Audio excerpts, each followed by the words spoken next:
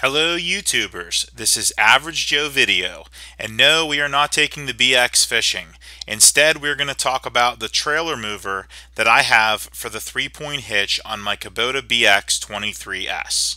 It has been a while since I've done a Kubota video. You should remember that my earlier videos featured the BX 1870 V1. So I have upgraded to the BX 23S. I actually did that approximately 2 years ago. I just haven't been able to get videos posted, but I'm hoping to do more as we move into the future. So today I want to take some time and just show you the benefits of having a trailer mover for the 3-point hitch. Keep in mind that a 3-point hitch trailer mover allows you to easily adjust the height of the ball. That makes picking up a trailer very easy. In my case, I always like to bring the swivel up a little bit because I have a portion of my yard in the back that is sloped and I don't want it to drag.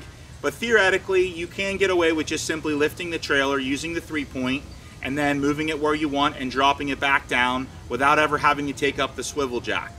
You'll also notice that on my trailer mover, I have 3 different hitch ball sizes. And that makes it convenient because I have 3 different trailers. One requires a 2 5/16 inch ball, and 2 of them require a 2-inch ball.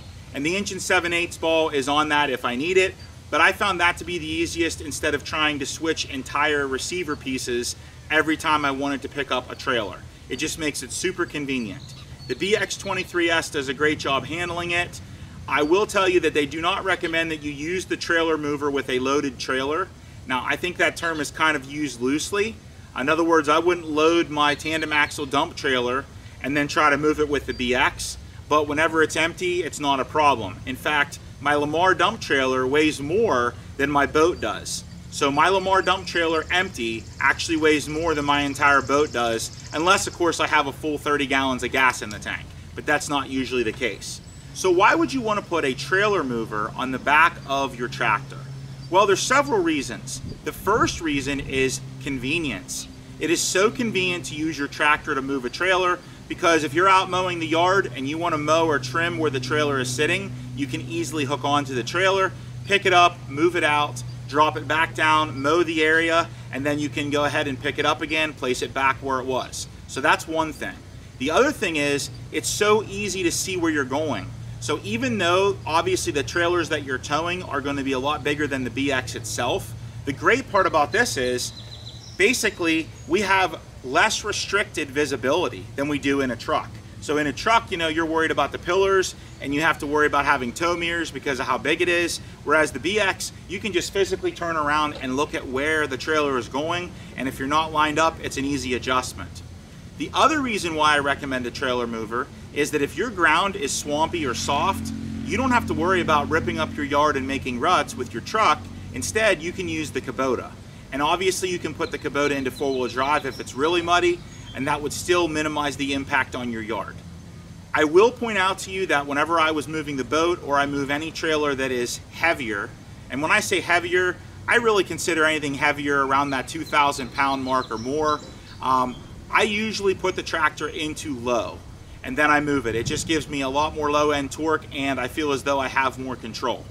One thing to keep in mind is that if you are moving a trailer on any type of a slope, you should put your tractor in 4-wheel drive so that whenever you are applying the brake, you know that you are going to get braking to all of the wheels essentially. That way, if for some reason the back end would happen to bounce up in the air or slide, you still can actually apply braking power to those front wheels. So let's go ahead and get started. We're going to go ahead and we're going to move the boat to its location, and you'll see how easy this is to use.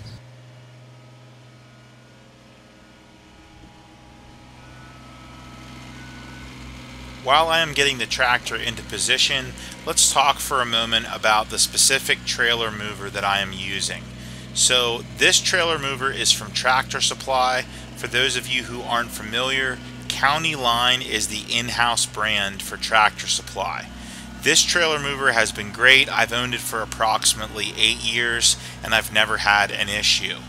One thing I do want to point out is that if you look at this trailer mover on the Tractor Supply website, there is a 2 5/16 hitch ball that mounts to the top of the trailer mover.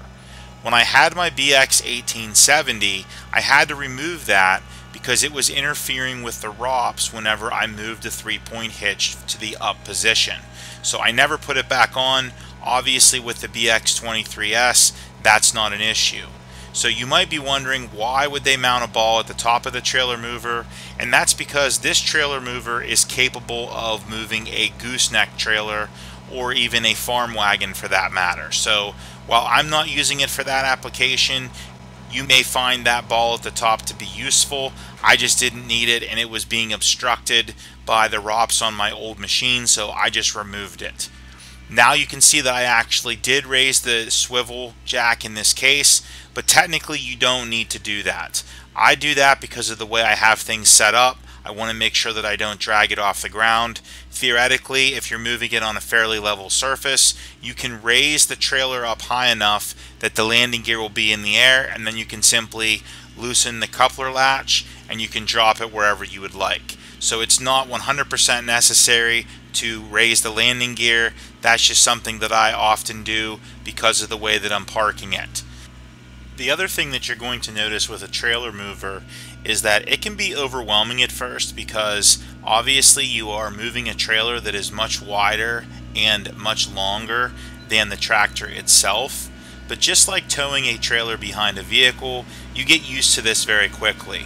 One thing I have found out is that it sometimes is much easier to just straighten out the entire rig and then back up, because oftentimes trying to correct with the tractor steering on short notice is not easy to do. So you can see in this case I'm actually doing that.